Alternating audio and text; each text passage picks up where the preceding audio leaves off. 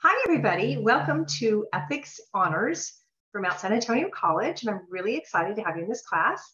I just want to take a couple minutes of your time just to introduce you to myself, to the course, and welcome you guys. So first of all, you are now signed up for Honors Ethics at Mount SAC Philosophy 12H, and I'm your professor, Dr. Andrea Diem. And a little introduction to me, I'm Department Chair of Philosophy. I have been for 5 years. I'm on my 6th year right now. I've been teaching at Mount SAC since the 90s. Some of you might have taken my husband's class, Diem-Lane, and he's a great professor. I highly recommend him. He also teaches honors, so something to think about. He teaches Philosophy 5H, which is intro, and he also teaches Critical Thinking and Writing, which is 9H. So hopefully you can take his class if you haven't already. We have 2 kids, and one of them is starting Mount SAC. I'm super excited. My youngest, he's actually 16, and yay, he's really going to be a youngster there. And he's signed up for the honors program. So that's very exciting for us as a family. Okay, so going back to the course. Well, a little more introduction to me. I'm sorry, one more thing. So my educational background, some people are like wondering, well, where are you coming from and what's your background? So I have a PhD from UC Santa Barbara, and I have a bachelor's from UC San Diego. My area is philosophy and comparative world religions for the PhD, and then psychology for the bachelor's. So that's my background. I love the UC system. Some of you are heading there from Mount SAC. You have a great chance to get in from Mount SAC. I mean, the numbers are in your favor. As a matter of fact, as an honor student, as a community college student, pretty much you are in. So that's the good news. It just depends on which UC you get into. And most honor students get into a lot of them. So congratulations on that. Okay, so for the course, it's an accelerated course, so I'm not sure if you've ever had one before. If you've ever had a summer course, it's a little less intense than that because it's 6 weeks. This is 8 weeks. We are taking 16 weeks. We're putting it into 8, but I tried to make it manageable. We have 8 weeks together, and 4 of my weeks are non-accelerated, just like regular weeks where we have one topic that week, like 3 hours of work, and then other weeks are accelerated. 4 of them are accelerated, where there's 2 topics. There's about 6 to 7 hours that week, so a little bit more intense. We're really supposed to match what it would be on campus. If this course was taught on campus, it would be 54 hours, and that would be 6.7 hours a week, or I always think of it as like an hour a day, every day of the week, and you would just do super well in this class. That would be like 7 hours a week, of course. So that would be definitely what would be needed to succeed. I don't think all the weeks, every week, you're going to be putting in 7 hours, as I said, when we're covering one topic, but that's a good rule of thumb is to know, look, if I just put in an hour a day, I am going to excel, absolutely.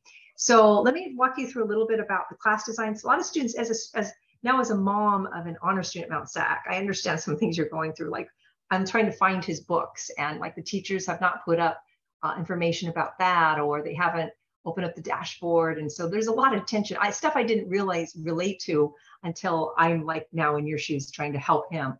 So the books in this class are all, there's no one book. There's a variety of online readings. It's all free for you. You don't have to buy anything. The course should be up on your dashboard. You should be ready to go. I opened up not only the orientation material, but all of week 1, and I will open up week 2 towards the end of next weekend. So you can start on that if you wanted to get ahead. So right now there's an orientation material. You read the syllabus, you go through the orientation pages, you take an orientation quiz, you introduce yourself to your classmates and do 2 peer-to-peer posts, all of that by Thursday. And also, meanwhile, you're also working on lesson 1. And lesson 1 is just an introduction material. It's like, what is ethics about? Some different terms that we use in ethics, like what is utilitarianism? What is situational ethics? What is virtue ethics? We learn about the concept of a moral circle, which is a really kind of cool one in ethics right now, advocated by Peter Singer. He's from Princeton. He's one of our world-renowned ethical theorists. And he has this idea of a moral circle that will be explained to you in week 1. And then in week 2, we move to ethical heroes. And then week 3, we move into another interesting topic. So we really cover a lot of very fascinating topics. It's not, hopefully from your perspective, a dry ethics course. We look at AI and ethics. That would be cool. I mean, how interesting is that? Programming artificial intelligence to have moral behavior. We look at the origins of ethics and evolutionary theory and how that can help explain the origins of our morality. We look at what's going on inside the brain, that's neuroethics, and what's going on in terms of oxytocin and neurotransmitters and how can that help us understand our moral behavior.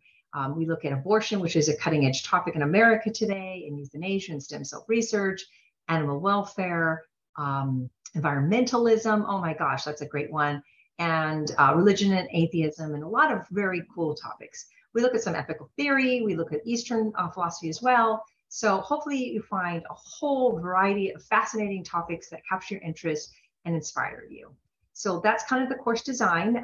Every week we cover a lesson or 2 lessons, as I said, and each lesson consists of film, a mini lecture, readings, of course. They're all embedded. All the films are embedded. You never have to click out of Canvas. It's all there for you. There's a post question per lesson, and then there's 2 peer-to-peer. So in the weeks that we cover 1, that's what you do. But the weeks we cover 2, you'll have the 2 lesson posts. But you don't have to do 2 peer and 2 peer, just 2 total. That makes sense. So a post is I give you a question and then you answer it. I give you another question on a different topic, you answer it, and then you respond to 2 classmates. Those are the accelerated weeks, but hopefully, and thankfully, I should say, not all of them are accelerated.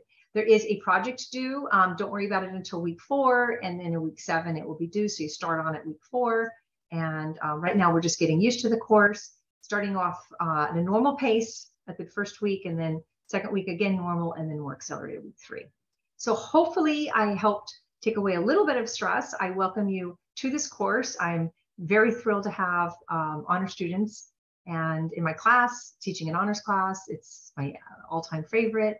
And I welcome you, if you have any questions, to reach out to me via email. Help form is a great way because everybody gets to see what your question is and my response.